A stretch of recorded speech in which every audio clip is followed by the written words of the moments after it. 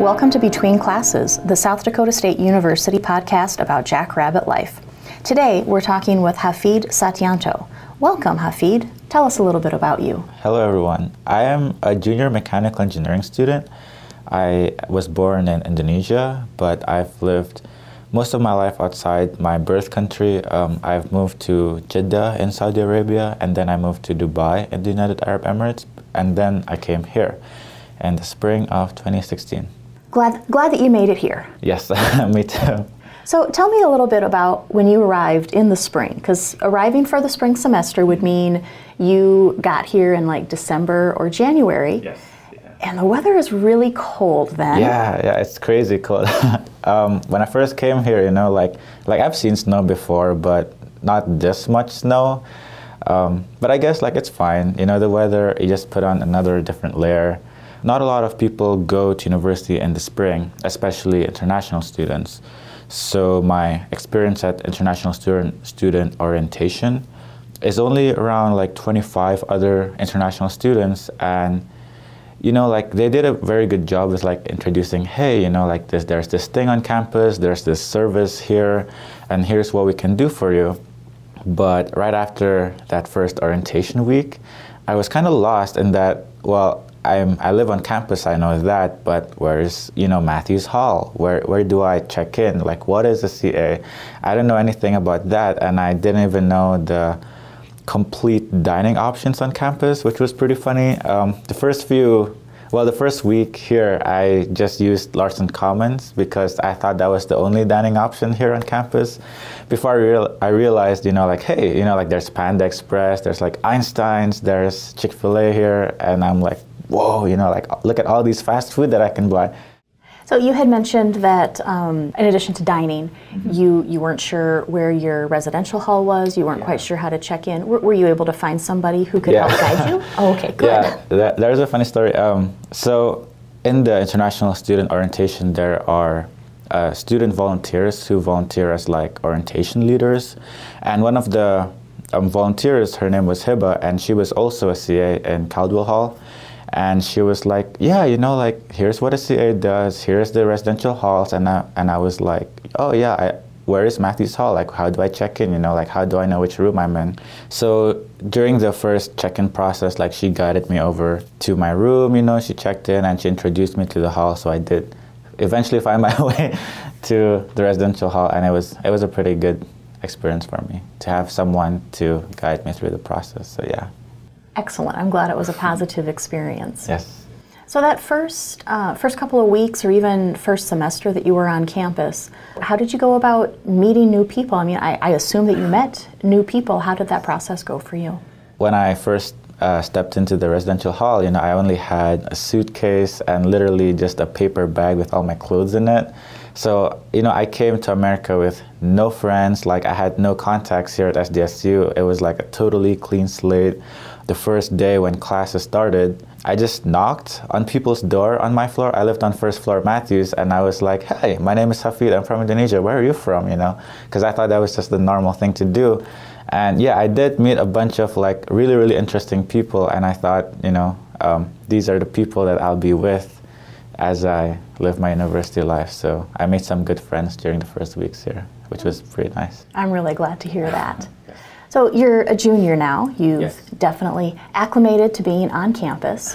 Have you joined any clubs or organizations or anything like that? Yeah, so currently I lead this student organization called the SD State CubeSat team. Our main like overarching goal is to build our own CubeSat from the ground up. And I'm sorry to interrupt you, what is a CubeSat? Is that an acronym? Does it mean something? What is that? Yeah, so a CubeSat, it's basically a cubic like satellite.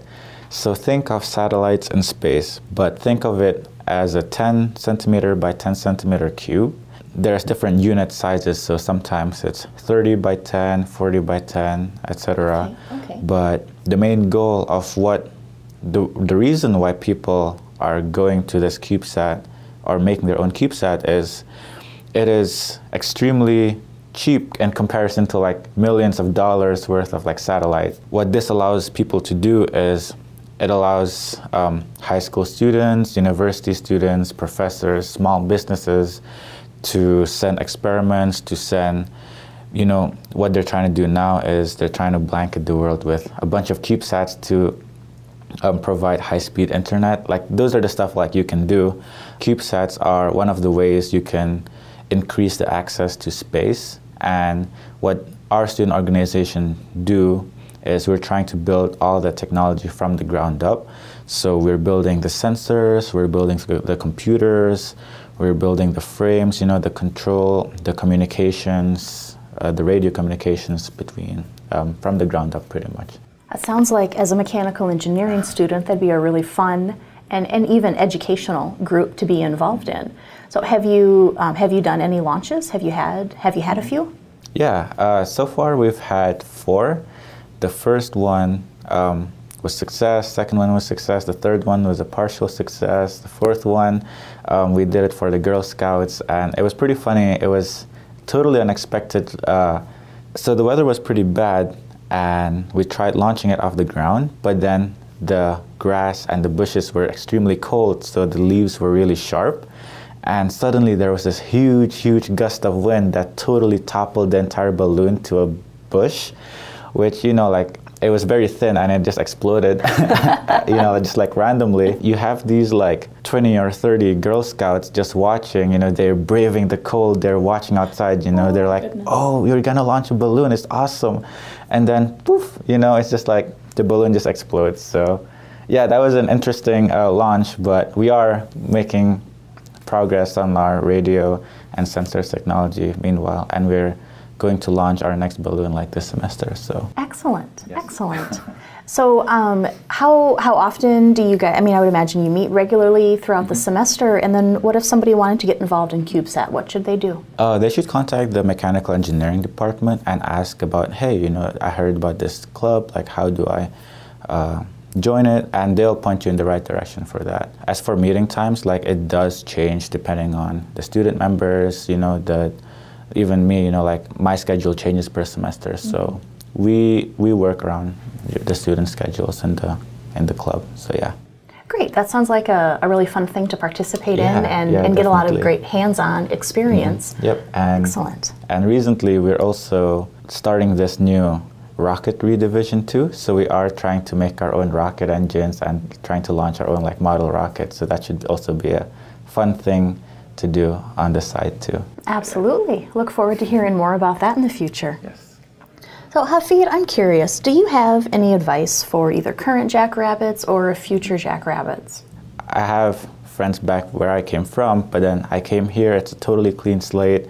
I had pretty much no community, like, it was like 0 friends, 0 anyone, but you know, after my freshman year, after my sophomore year, and now I'm a junior now, I've slowly built a group of people who I call friends, I call supporters, you know, professors, who really care about what you do. I guess my advice is, you know, it doesn't really matter where you come from. What matters is what you do with your time here, because as I realized, you know, I came here with nothing essentially, but I realized that as you slowly expand your social circle, you know, you get this sense of reciprocity that you want to give back to your community. Ever since I came here, I didn't even know what a CA was, but then I became a CA. I became an international like student orientation leader, and that feeling of giving back to the community, of influencing other people's lives for the better, like, there is nothing like that. And I encourage all new potential like jackrabbits, you know, it doesn't really matter where you come from. It matters the impact that you leave behind after you graduate, and it really matters what you do with your time here as a college student in this phase of your life, I guess. That is really great advice, Hafidh. Well, thank you for joining us today and sharing your experience at State. This is Between Classes. Thank you for listening.